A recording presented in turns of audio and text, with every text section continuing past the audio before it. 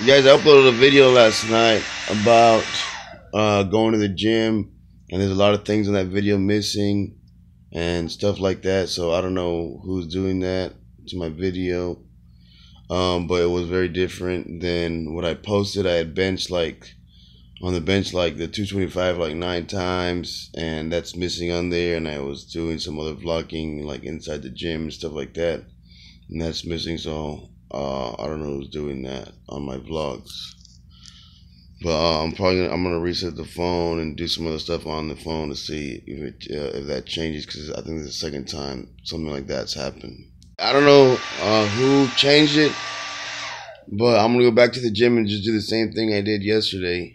So I don't. I'm gonna upload a couple of the same videos now that I did yesterday of me going to the gym and doing max, bench, squat, and deadlift.